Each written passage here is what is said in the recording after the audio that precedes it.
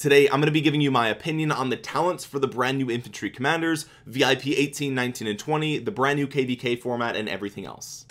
What's going on, guys? It's Omniarch, and I don't know if I missed this, but I don't think I've seen other content creators talk about the talent trees here on these two new commanders. I posted this over on the community page on my YouTube channel. A couple of you guys did see it. We got 51 thumbs up here, but guys, if you're not subscribed, you're gonna miss this stuff, so make sure you subscribe. This is not a leak, by the way. I know, and I appreciate a lot of you guys have been reaching out to me saying, Omniarch, be careful with the leaks, Lilith's gonna take you down. And I do appreciate that very much. I'm being very careful. Obviously Lilith has been cracking down on, on leaks, and that's why we haven't heard too much about a lot of the upcoming changes to the game. But what you're looking at here is not a leak. This was actually posted by the official Rise of Kingdoms verified Facebook account over on the Vietnamese Facebook page. So this is real. This is, I mean, unless their account got hacked or something like that, I don't know, but yeah, this is real. These are real images that are out in the public. I didn't get this from a hacker source or anything like that.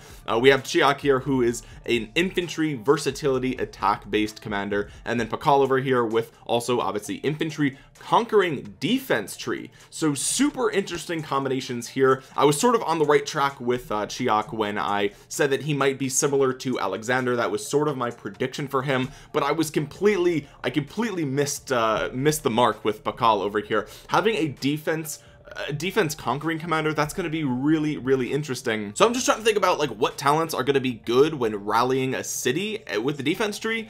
Is Desperate LG gonna be OP, right? Like when your rally gets below 30%, you're gonna get a bunch of extra rage. I don't know. Testudo formation is gonna be nice. I'm confused. Okay, I'm confused because are you gonna still go to the top of the infantry tree if you have the conquering tree? I don't know, but there's no way to max out two trees. So if you're gonna go all the way to the top of the infantry tree, you can't go all the way to the top of the defense tree. So again, I have no idea what the best talent builds are going to be for this new commander Pakal, if he is going to be any good. Now we still don't know the official skill descriptions for these commanders. As I mentioned in my previous video, what we talked about in that video were leaks that I was maybe 50-50 on, right? And in that video I didn't, and just to be clear, right, nothing in that video was copyrighted material. The images that you saw of the actual text were recreated by somebody else, right? Somebody who like sort of fan made it. But yeah, I don't know. I don't know if those leaks are true or not. People keep asking me that. I have no idea. Again, Lilith is really cracking down on that stuff. So yeah, moving forward, if there's any like real actual leaks, I'll probably have to post them only in my Discord. So if you guys aren't a part of my Discord, go ahead, link in the description, follow me over on Discord, because that's probably where we're gonna have to see leaks moving forward. But again, none of this stuff that I've showed in the last video or in this video is like actually leaked images or anything like that. So we should be okay, but we'll see how upset Lilith is about this. But yeah, let me know, guys, in the comment section below what you think about the talent trees. Were you accurate with your predictions on these guys, or were you completely wrong? I have no idea what to think. I'm hoping Cheok is going to be a super good pairing with Alexander, because Alexander is just the gift that keeps on giving for the infantry gang. And he's so good that whenever there's a new infantry commander that comes out, you have to test him with Alexander, because Alexander is just so powerful. So Cheok, I wonder if he's also going to be in that same sort of camp. Perhaps a Cheok Alexander pairing could be super broken. Now before we talk about the March of the Ages update, I quickly want to talk about VIP, okay, because this was part of that update, and a lot of people are very passionate about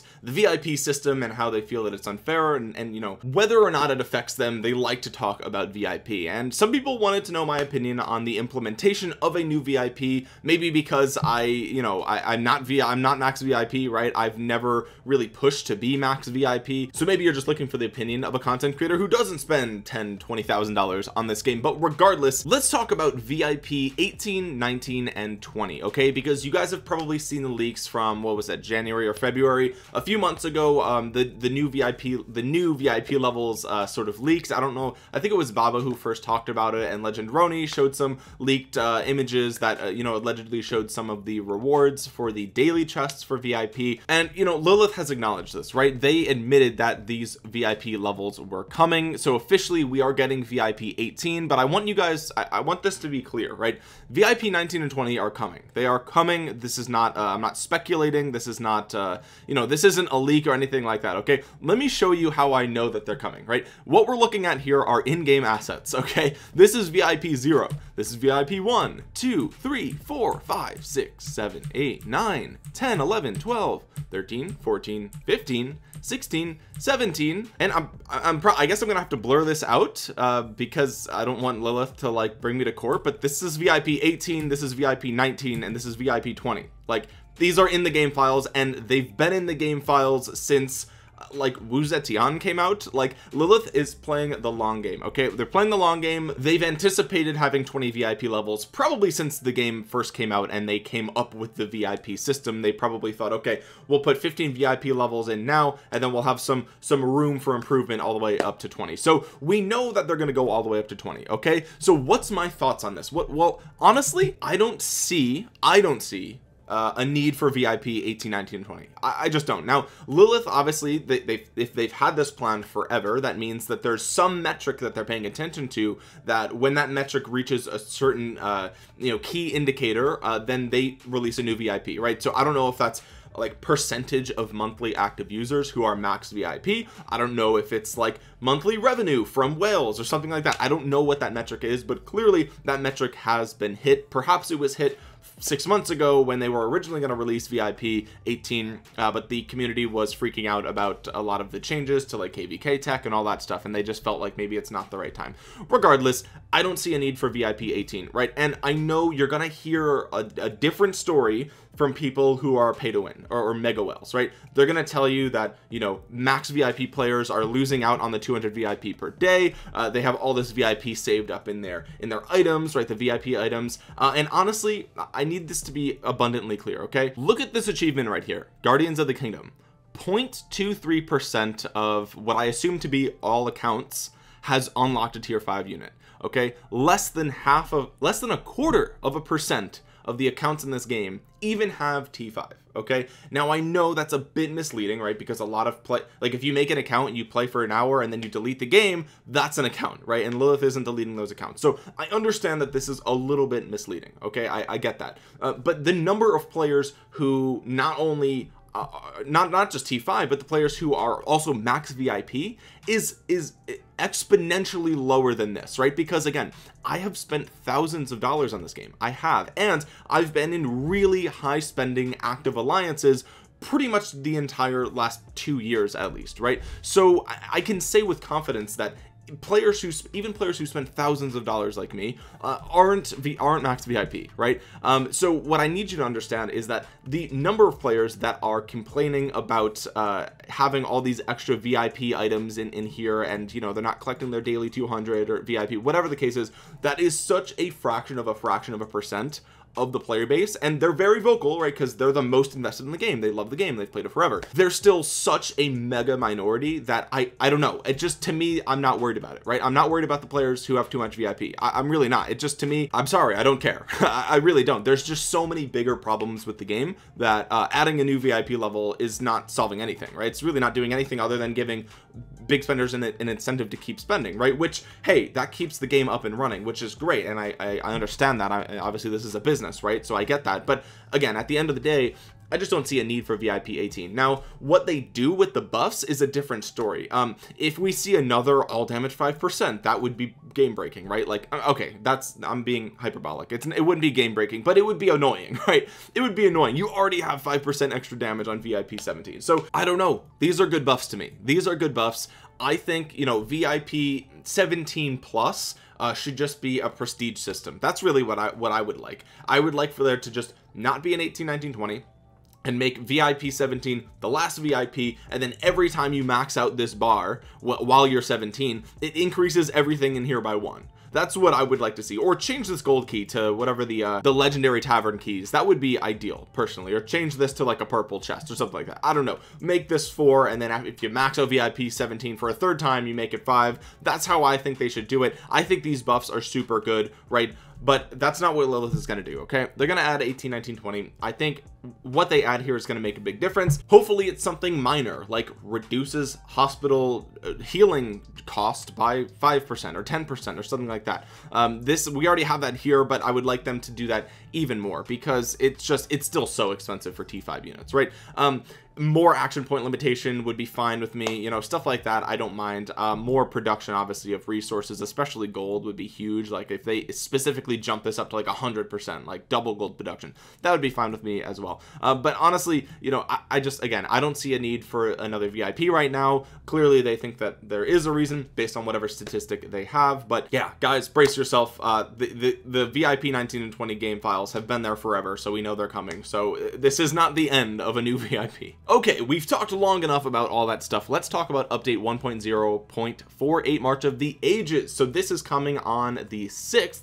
You're going to be able to download the game data sooner than that, which means we're probably going to see leaks for the new commanders a couple of days before the 6th. So probably in like 3 days or something like that. I probably won't make a video on it, honestly, because Lilith will probably just take it down. But again, go join my Discord if you are interested in that type of stuff. March of the Ages is a new KVK format coming soon. It will go live within the first 2 weeks. My kingdom, as you can see here, could register for a KVK. We decided not to because of this new KVK format. So I may be joining this new KVK format within the next couple of weeks, right? So that should be exciting. I'll get sort of firsthand experience as to what this KVK format is going to be sort of like. It says here the map will be super large. Actually, let's talk about this a little bit. It says governors are no longer able to move wherever they please in this new game mode, but must instead trek to victory by carefully planning their base, sphere of influence, and army to seize the momentum. So I don't know what this means, right? Because it's not like you could teleport wherever you wanted in any KVK. You were limited to whatever zone that you were in with the passes, and then you also could only teleport onto territory that's part of your alliance or coalition or whatever. So maybe they're just going to remove random teleports from this game mode. I don't know, because that's the only way that you can move wherever you wanted, sort of, right? I don't know how that's going to work, but it says super large maps. March of the Ages maps are twice the size of any other story maps, so that's exciting. I know a lot of people have complained about the size of KVK maps, because, you know, when you're in these maps, it becomes sort of difficult. If you're in a super populated, really active kingdom, it becomes sort of difficult in like the starting zones to farm the appropriate resources that you need and stuff like that. So big map equals better for KVK. That's what I think.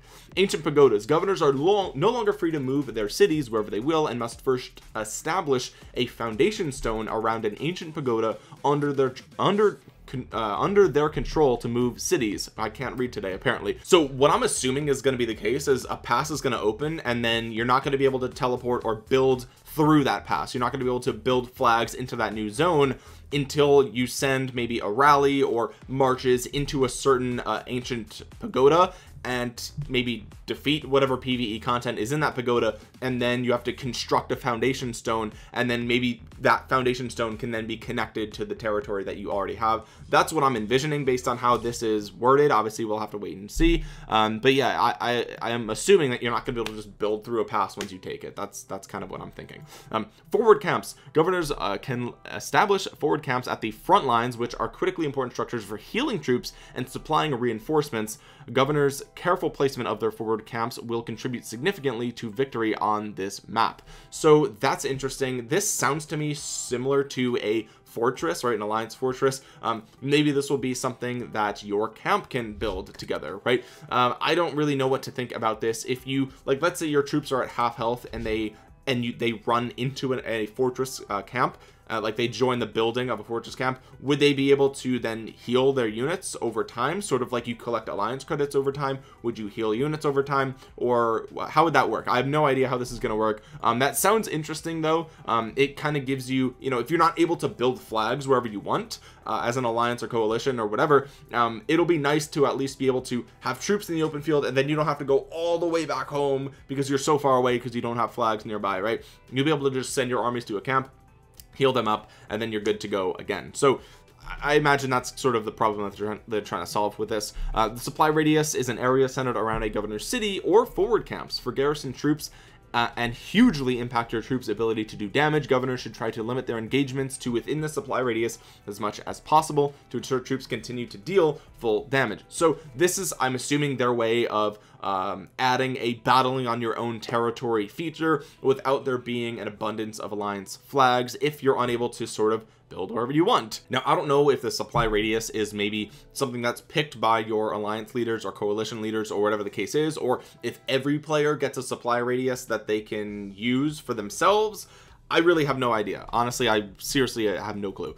Derelict passes. The map is scattered with abandoned passes. So derelict, as to be impossible to control or traverse. This throws a chaotic element into the mix for every kingdom at the beginning, as each faces a different set of strategic choices, and governors must proactively plan and discuss how to overcome such challenges. My assumption is that with the generation of a new March of the Ages map, there will be some passes that are rallyable, some that aren't, and that probably will change every single time.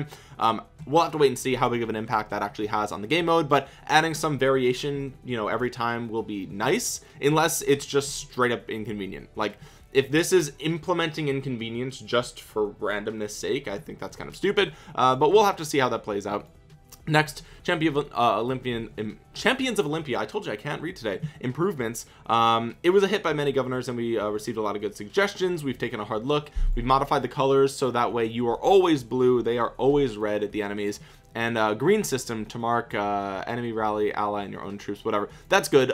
Whenever I would play as red, I would get confused, honestly, and that's probably because I'm low IQ. But yeah, this is this is good. Your allies are always blue, your enemy is always red. I like that. Governors can tap to like and befriend other governors from the result screen. I think this is only useful if it increases the probability that you match with them again. If this is just sort of like some social network feature, then that's stupid. Who cares? Spawn zones now have shorter recovery times versus replenishment points, so that is interesting. So prior to this, it was more beneficial to run away from an engagement that you couldn't win and go heal at a node, because if you actually lost the engagement, it would take you like a minute to respawn. This says now that it will be shorter to respawn than to run to a recovery point, so that is interesting. I think they realized that, you know, if you die, not only is the respawn timer super long, but you also have to run all the way back to the action. So now you have a choice to make. If you're fighting near your front flag, you might as well just die, right? Because there's no point in running to a reheal point. But if you're fighting at the enemy forward flag, then maybe it's better to run away and heal and then run back. So that's interesting. I think that's a good change. Governors can now tap and hold over an empty space in the battlefield. No one cares. Governors can tap the map in the top right corner to issue mark orders. Okay, that's good. But previously you actually had to click on the zoomed in map to add an order. Now I guess you can just do it in the top right. That's intuitive. I like that. The power of damaging skills on the battlefield will now change with the strength of the casting troops. I don't know what that means. I don't know if like maybe like the tower that you could build just dealt a flat rate damage. So yeah, that's cool, I guess. Whatever. Other optimizations: a certain ratio of troop units that got killed during Lost Kingdom event prior to Season of Conquest will also be returned after the end of the event. That is good. Guys, they're not going to be giving you back your troops from old KVKs. They're just not. Okay, this is just going to be moving forward. KVKs 1 through 3, you'll get troops back at the end. If you've already lost troops in those KVKs, sorry, they're dead. Also, this is good, right? This is good. Getting zeroed in KVK 1 through 3 was a huge deal. Getting zeroed in Season of Conquest isn't that big of a deal. Now this is, you know, this is how it should be. And this is good if they want people to participate in every KVK, right? We've added a new alliance log feature to make it very easy to check alliance events, members, battle information, so on. That's good. VIP 18 we've talked about already. New exclusive buffs is interesting, and VIP special bundles. Bundles? Plural? Are you gonna be able to buy multiple bundles at VIP 18? I don't know. We'll have to wait and see. We've modified the Osiris League Grand Finals format. Honestly, I don't really care about that. We've imposed numerical caps on the ability of governors to enter new kingdoms using the beginner's teleport to help foster a better player experience and ecosystem within such kingdoms. So that means only a certain number of players can teleport into a new kingdom with the beginner teleport. So the days of having massive jumper groups are, I guess, over. I don't know. They don't tell you what that cap is, so it is what it is. We fixed Harold's Stamford Bridge skill to match the description. I hate when they do this, right? And not that I hate that they're making it more accurate to understand, I love that, but I hate that they never compensate the players for this. I always think they should. Investing in a commander is based on what you feel their skills do at the time of investing, and so if their text was wrong, you've invested in a commander unknowingly. Whether it's good or bad that they change this, I still think players should be compensated for changing incorrect descriptions. It's not their fault, it's yours. But yeah, his strength in combat remains unchanged. So yeah, Herald is not getting buffed or nerfed. He's staying exactly the same. They're just making it more clear as to what he does. Improved readability of Bastion quest rules and descriptions. That's good. Added the new Chisgule Exile with the following effect. A city with an active peace shield will be forced to randomly teleport to their initial province. If the city does not have a peace shield on, then it will take 5% increased damage for the next 30 minutes. So this is really good. This is really good. This is a good way to punish players who are just against the kingdom, right? Now, one of the things that I thought was if you force them to teleport back to their initial province and then they just teleport away, then what happens, right? My assumption is that if your city has the exile skill, not only will you be forced to teleport into that province, but you won't be able to teleport into other provinces because it will immediately teleport you back. That's my assumption as to how that will work. Otherwise, there's really no point of doing that unless they're offline, right? That's really just what it is, because if they randomly teleport, then you have to be paying attention to where they teleport in order to lock them in place, right, or imprison them. So yeah, I don't know, but I assume they've already thought of that. I'm like Lilith is, you know, I'm assuming that they know that you should prevent them also from being able to teleport outside of that province as well. If the city does not have a peace shield on, then it will take 5% increased damage for the next 30 minutes. So that's good. That's good. That's for players who are, if the player's actually offline and you were able to imprison them, right, then that's good. They'll take more damage. If they put on a peace shield, then it teleports them away into a province that, you know, you want them in. So yeah, all in all, this is a huge update. A new KVK format is exciting. It's much needed, right? Hopefully they made no reference to technology here, but I imagine there will be technology here. I don't really know. I'm kind of sick of technology in KVK, to be honest with you. I also am not a fan of fog. Clearing fog is not fun to me. It's boring. It makes me feel like I have to be constantly online to be clearing fog, and that's just stupid. But that's just my opinion. I know some people like the ability to do that, and they like the tech, and it gives them the use for their speed ups. So hey, it is what it is. Tell me what you guys think of this update in the comments section below. What do you think of the new VIP level and levels that will continue to come? What do you guys think about the talents over here on our commanders, our brand new infantry commanders, Cheok and Pakal? Let me know if you are a fan of these talents, or if you're confused or whatever. I would love to hear from you guys down there. As always, if you found the video useful or informative or entertaining or anything like that, drop a thumbs up on it. It really helps the channel a ton. It helps get this video out into the YouTube algorithm so other Rise of Kingdoms players might see it. And all my social media links, they're in the description below. Make sure you follow me on all of them, especially my Discord. That's probably where leaks are going to live moving forward. If I can talk about them on the channel, I will, but for physically showing leaks, I might have to be doing it on Discord to do that. But however, subscribe to the channel. Still subscribe. Click that bell to be notified the next time that I upload a Rise of Kingdoms video. Comments down below, again, your thoughts on pretty much anything. I want to hear. There's just so much going on right now in Rise of Kingdoms, so I want to hear your comments down below. If you haven't downloaded Rise of Kingdoms for your PC, what are you waiting for? Link in the description to download it with BlueStacks. It's my favorite way to play Rise of Kingdoms. I've used it for years, way before YouTube, for like Clash of Clans and stuff like that. And if you don't like the program, you can uninstall it later, but it does help out the channel a ton when you do download with my link, so make sure you do that. And with that being said, guys, thank you so much for watching. This has been Omniarch. I will talk to you guys again soon. Peace.